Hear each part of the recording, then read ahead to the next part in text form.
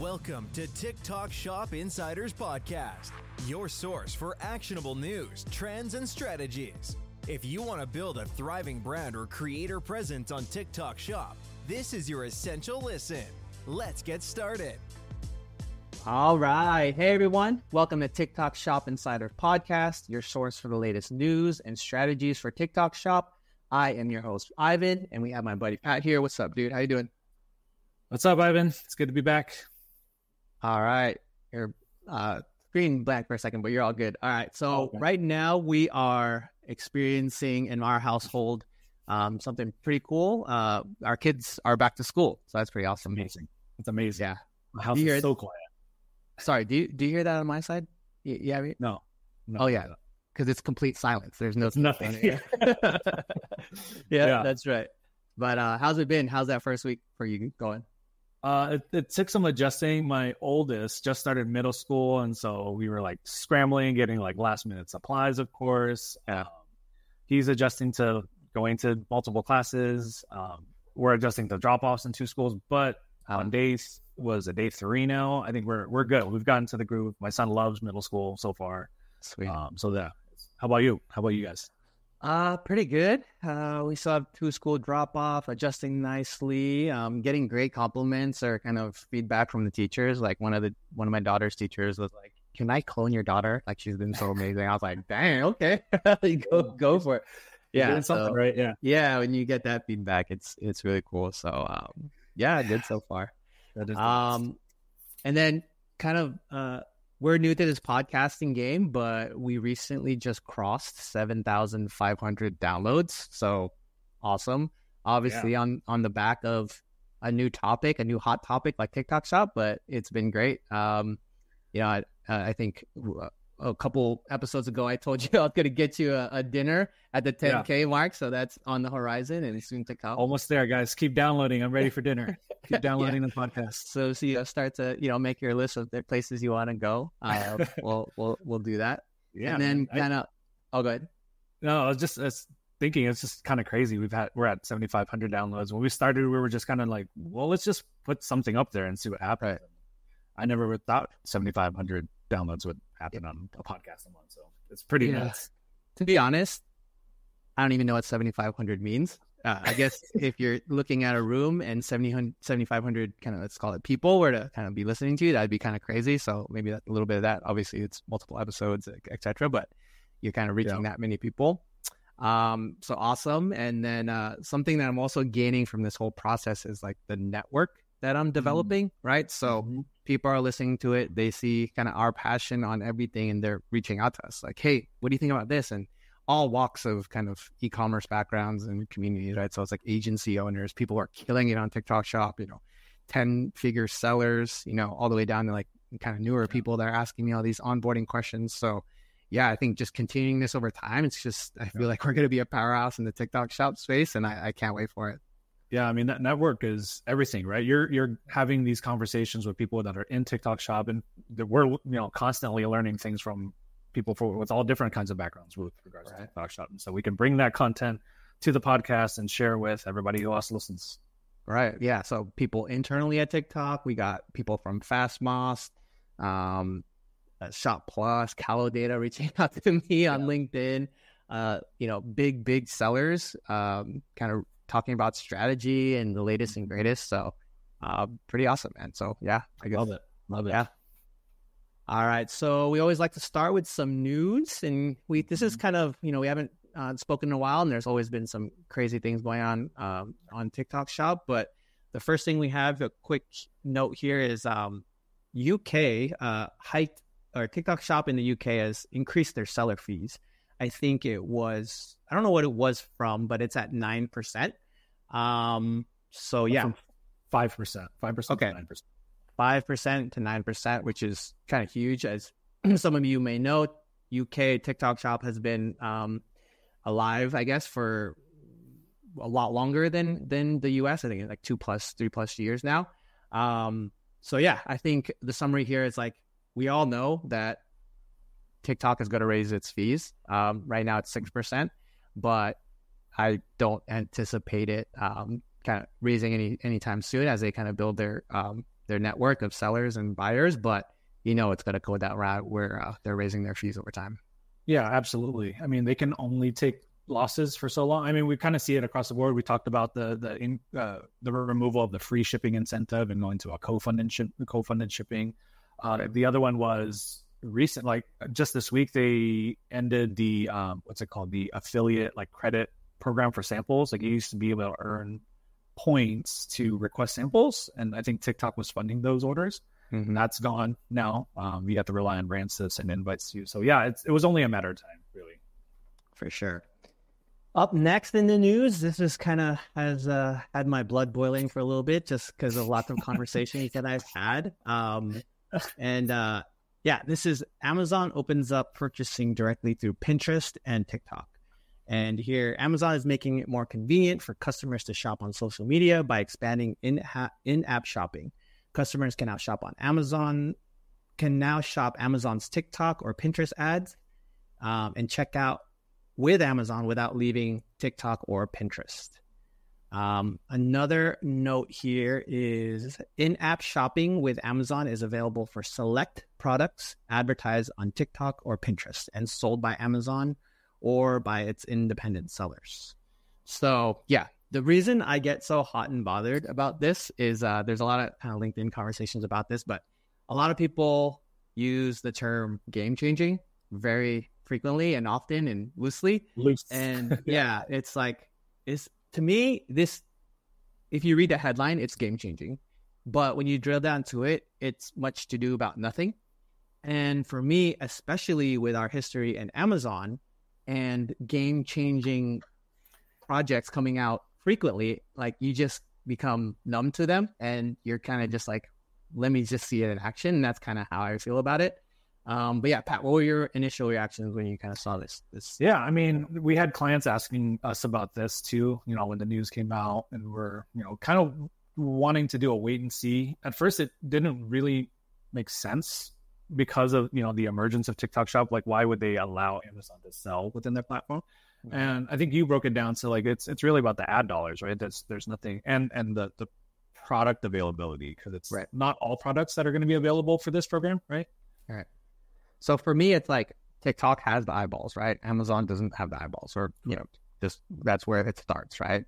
Amazon has the infrastructure, the listing, and the fulfillment, right? And, if someone is watching a video on TikTok, they see it and they get an Amazon ad for it, they'll buy it there, right? But why would TikTok allow a Amazon product on their platform or category on their platform if they already have it on TikTok Shop? Like, they would just keep that TikTok Shop revenue, right? So there's benefits in that, they have Amazon's network and fulfillment, and of course they could do that, but only for products that they can't fulfill themselves, right? So if they have the fulfillment network, why would they forego that, TikTok Shop fees and etc.? So I could be wrong. This could be an amazing integrated environment, but from my experience with Amazon, it's like, nah, this is just much to do about nothing.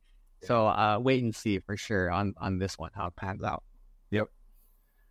Another thing we have here is Yuka, the bots and automation tool that we use for TikTok Shop affiliate outreach. They have a kind of a cool addition of targeting based on language. So as you might know, on TikTok Shop, there's a heavy Spanish-speaking kind of affiliate network, and they just seem to be buying more than the average person, the Spanish speakers on TikTok. So they have in Yuka, when you're searching for affiliates, you can search by Spanish speaking, which is awesome, right? If that's one of your objectives as a brand, that's something that kind of Yuka makes it easy to look for that. Something here is fraudulent orders on TikTok Shop. This is something that we're seeing more and more. But let me read you a post that I saw. One of our partners is having issues with fraudulent orders. Have you seen this issue? 3 orders that are 10 times the normal order value, all from different TikTok users, but using the same shipping address. And it looks like almost a bot was placing the order. And someone said that they could be placing orders during a live where it kind of makes the GMV look good and then cancel the order after the live. So, where there's money to be made, there's going to be people kind of manipulating everything. So just another instance of kind of TikTok and fraudulent activities going on. Yeah. People are always kind of trying to push the envelope, right? We saw with Amazon and, TikTok being a new platform, they're going to push the envelope to see how they can hack, the algorithm a little bit to get maybe more views on their lives or something like that. So that's definitely it's kind of, definitely part of the process. Our job here is kind of tell you this as a seller so you guys can keep an eye out for it. But yeah, it's kind of crazy and, kind of expected in a way. So one thing up next that I want to talk about is YouTube taking on TikTok Shop. And essentially, YouTube is now creating their own affiliate network and connecting affiliates selling brands products, right? And we all knew this was coming. Facebook, Meta is in development of their own. And it's just like, I think we called our podcast TikTok Shop Insiders, but now it's going to be kind of social commerce, right? It's not just TikTok Shop. Every single social media platform is going to have some e-commerce element added to it. Excited to see how it rolls out. But yeah, Pat, what are your thoughts on like YouTube and TikTok Shop? Yeah, I mean, it's writing was on the wall. We talked about this like in our early episodes, I think, of the podcast, right? Your big bet is on social commerce. Obviously, when you kind of see it throughout the history of social media, when Vine was popping, that's when Instagram added videos, right? And so TikTok Shop is popping. YouTube videos, YouTube Shorts is coming with their. It's a partnership with Shopify, right, to offer e-commerce on their platform. So kind of expected. I think this is the reason why we focus heavily now on affiliate cultivation, right? Building that network of affiliates, making sure you have creators who have presences on all these platforms to make sure that in your network of affiliates, and that's super important for us. For sure. Yeah. I think more to come as we develop out our, YouTube strategy. Anyone doing any kind of great, good moves on YouTube, hit us up and, I'd love to talk about it.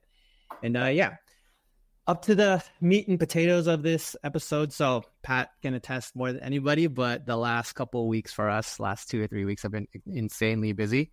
Lots of inbound leads turning into inbound clients, turning into, inbound kind of performance. And it's really, in a way, like pressure tested us. We knew it was coming, so we were prepared as much as possible, which made things a lot easier. But essentially onboarding a handful of clients and kind of figuring out TikTok for them. And, we've been doing that pretty hot and heavy last couple of weeks, and we kind of have some learnings from that. And we wanted to share that with you guys to hopefully kind of ease your TikTok journey or, smoothing out, get you guys some sales, right? So starting up that, it's like getting better at our processes and procedures when we're kind of starting a client on TikTok Shop. Like, what does that kickoff call look like? What is that, first steps? How fast can we get those steps from 0 to, getting affiliates or getting that sales? So, Pat, how are you finding that? Like when we're onboarding these clients, like what are your kind of thought process on? Yeah, I mean, all of the brands start in different places as far as TikTok Shop. Like one brand didn't even have a TikTok Shop set up yet, so we had to help them through the process of like just even applying and getting their shop approved. Others have Shopify sync issues with their inventory, so we troubleshoot that. So they all kind of start in different places. But at the end of the day, we've kind of had to be organized, set expectations with clients to lay out like these are the hurdles that will happen. This is how long we expect it to take. This is how long we've been accomplishing from the kickoff call to getting your samples out, and kind of laying out those expectations for them has been helpful. And then getting more organized on like exactly all the information we need when we need it from the client has definitely been, the new process has been helpful. For sure. And I think some of those off the top of my head that matter the most, it's like a kickoff call to establish where we're at. And then the next phase is how fast can we get to affiliate outreach started, right? And then after that, it's how fast can we get to that first sale? But that last part that I just mentioned is a big, long journey, right? It's like, 4 to 6 weeks. So some of those things that, what happens is we onboard a client, we start at, week 0. From week 0 to like week 6, there's this kind of nebulous period of like, I don't know, right? Both sides, right? Like, is my product going to work? I'm sending out all these pieces of samples and I'm not getting any your sales. Like, what's going on? It's week 4, 5, 6. We're sending out client samples to the tune of like 100, 200 per week. And, it's a hard point in time, but, I think trust the process, if you will. We kind of, we were in those conversations and we kind of didn't have a direct answer, but we've fortunately been able to boil it down to a couple things, right? Like, we are sending out those samples. They are getting to them. Their videos are getting made. We're not getting any sales, but X, Y, and Z. So we want to break that down for you of like, what are some of those improvements that we're seeing and kind of building up to those sales on TikTok Shop. So some of those KPIs, how Pat's kind of the kind of spearhead on this, but Pat, I'll let you run through like, what are the things we look at kind of pre-sales, post-launch on TikTok? Yeah, I'd say pre-sales, post-launch. So we've sent out hundreds of samples. We're getting, we're at the 80 to 90 video mark. So we're getting a good amount of content coming back. Obviously, not all 90 videos coming back. Not all 100% of those are going to be the top quality content. So what do we look for as far as what to highlight with the client? The main thing we've been telling them, and this is kind of like a macro trend on TikTok overall, is the days of like posting a video and getting 1,000 organic views are pretty much done. It's TikTok's way of forcing creators and sellers to pay for advertising. They need to monetize the platform, and this has been a big push. Is it's becoming more of a pay to play platform now versus just relying on organic traffic. We do occasionally get pops of organic traffic, but when you look at like the entire list of videos, maybe less than 10% of them have over 1,000 views. Everybody else is, less than that. Right. So once we identify that, we try to find the top videos that are eligible for like advertising, right? What we find out, okay, hey, this video only has 800 views, but the click-through rate is 20%. Like, of the 800 people that view the video, 20% of them click through, and it's crazy high compared to everybody else who's at like 2-3%. So that video, we highlight that video as an example for, show it to the client, and we recommend running advertising. So we say, hey, this video looks great. The quality is great. They're selling the product correctly. It's getting a very high click-through rate. We should run advertising on it because the only thing holding it back is it's not getting the eyeballs, right? So that's kind of one of the main factors I look at when looking at all the videos that are coming back from the sample set. Mm-hmm. Yeah, that's great. So, click-through rate is a huge variable that we look at. And it tells us like, if you just look at sales, we have 80 videos and we got no sales. That's not a great report to give. But hey, look at this sessions graph, trending upwards and to the right. Look at this, click-through rate of these videos that, these 4 videos that have a higher than average click-through rate. And you can show them the video and say, hey, this is actually really good. Like, let's put some ad dollars behind it so we get more sessions behind those videos, right?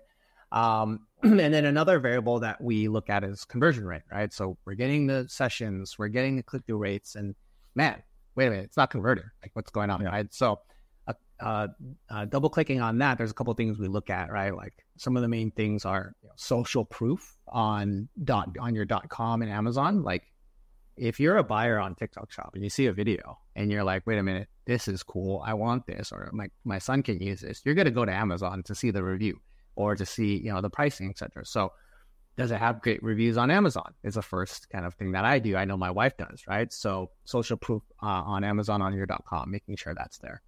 Something is also kind of related, but social proof on TikTok Shop, number of units sold. Does it have good reviews? Does it have any reviews? Does it have 0 product sold, 0 reviews? Like, I wouldn't buy off there. I know most people wouldn't, right? So getting that initial, number of sales and that number of views is important, right? We like to always say, like, use friends and family to get, 1 is better than 0, 5 is better than 1, etc. So starting there with the social proof, and that'll help with the CBR for sure. Yep. just pause me, Pat, if you kind of see any kind of points. No, this is great. This is basically, this is basically our checklist that we go through, right? If we notice, whatever brand is not getting sales, we kind of go through this checklist to see what is it what variable are they missing? Is it social proof on Amazon? And do they have reviews? Do they have units sold on TikTok Shop? Another one is their brand content. What does their brand page look like? Because obviously on TikTok. You see it on TikTok specifically, yes. So if you see a product on TikTok, right, but the brand itself has 0 posts on their account, they get 0 engagement. It's hard for a new customer who's just heard of this brand to trust that brand enough to buy the product without content. So that's one variable. Obviously, it happens. We have some clients with no brand content and are still making sales, but it's more rare. But definitely one thing to have on your checklist to look for. Yeah.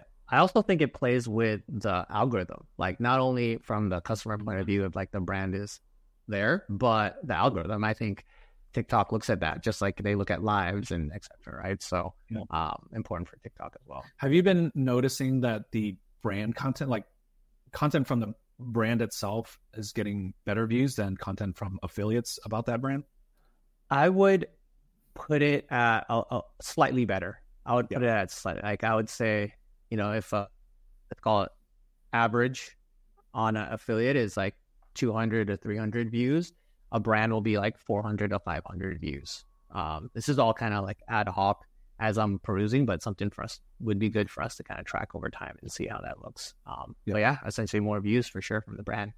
Now that you kind of asked me the question. I mean, even when we look at competitive brands out there on TikTok, right? Like if we're researching a new client and we look at other products within that same category, we start to notice like the big videos that are making the most money for their brand come from the brand itself and not necessarily from affiliates. But that might be a smaller sample size that we're looking at. Yeah. And I know, so coming from someone who's going to kind of launch their own product, brand content isn't necessarily something that everyone is comfortable with or can afford or kind of hard to come by, right? Like, people, most brands that are successful have their own brand content and social media team, but also a good number do not, right? And so, us, being as a priority of having brand content, we work with our brands to, use platforms to make brand content for them, right? So Incense is one. And other kind of UGC platforms to make brand content for them, right? So essentially what that looks like is we also reach out to affiliates that we that do well, that do well in our network. So it's like, hey, affiliate, or kind of, hey, UGC creator, we need 30 pieces of content. What's your monthly rate for that?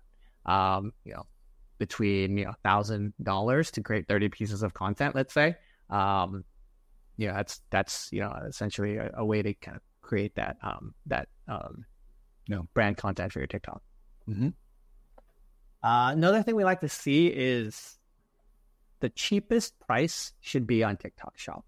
And I'll tell you why, right? So if a person goes on TikTok, they see your product video, they want to buy it. As mentioned earlier, they go to Amazon to look.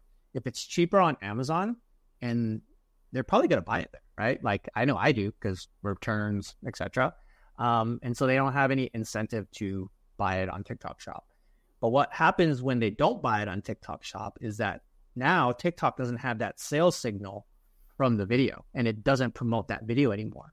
So the sale happened on Amazon, you get the money, but TikTok doesn't know to promote your video anymore. It doesn't know to that it got a sale, and it, the performance could be better if it did, right? So any type of, price promotion that you can give on TikTok Shop, all the better, especially in this testing phase of, TikTok Shop, if you want to continue with it, or, if you're figuring out if it's the right platform for you. So cheapest on TikTok Shop is something that kind of I like to lead with for sure. Yep, absolutely. Other thing to think about is like commission rate. Like if you're, we've been talking about the customer and the selling side, but also now the affiliate side, like taking a look at your affiliate KPIs. Like, are you getting enough? Are you setting out the messages, but you're not getting the right affiliates, or you're not getting, quality affiliates. But like, you want to look at your commission rate. Like, is that competitive in the category, and adjust accordingly? So those are kind of some quick notes that we've kind of built up after, months of working with brands and launching them successfully on TikTok Shop. So. Yeah, I mean, this is a great kind of checklist to go through, making sure you check all your boxes. If you're not seeing sales, if you just started on TikTok Shop on your own product, make sure you have all these things, right? Just kind of going through the list, making sure you have I'll recap it, right? Making sure you have the social proof on .com or Amazon, social proof on TikTok Shop, your sales, units sold, and reviews. Making sure you have your brand content in place on TikTok Shop so people can learn about your brand. Making sure you offer the cheapest price so that the sale stays on TikTok Shop and people don't go up to Amazon and purchase. And then are you offering a competitive commission rate to get the good affiliates to create content about your video? And then looking at the video content itself, KPIs to look at what are the click-through rates looking like? What are the video completion rates looking like for those videos? Identifying those, and maybe the reason why you're not getting sales is even though you have a good video, they're not getting the video views necessary to push to the point of getting a significant amount of sales. And so elect to possibly get Spark codes and run advertising to get those eyeballs. Right. Cool, man. Yeah, that was a lot more info filled than I expected it to be. I think this is a great we have a lot of new to TikTok Shop brands out there that want to sell, and maybe troubleshooting why they're not selling, and kind of a little insight and I'll hopefully get you guys on a better track. So that concludes it for today. Pat, appreciate you for joining me again. For sure. I think the next time we have our conversation will probably be post dinner. So let's see about that. So come on, guys, keep downloading the podcast. Keep downloading, leave those reviews. I've gotten a lot of great reviews or feedback saying like they love it. And, if you do feel that way, please, leave a review. That'd be awesome. I love reading them and seeing what people think. Joining our Slack group, free Slack group that you can join and kind of have lots of conversation around TikTok Shop. And you can see that at TikTokShopInsiders.com. There's a button there to kind of join that Slack group. And thanks guys. Catch you next time. See ya.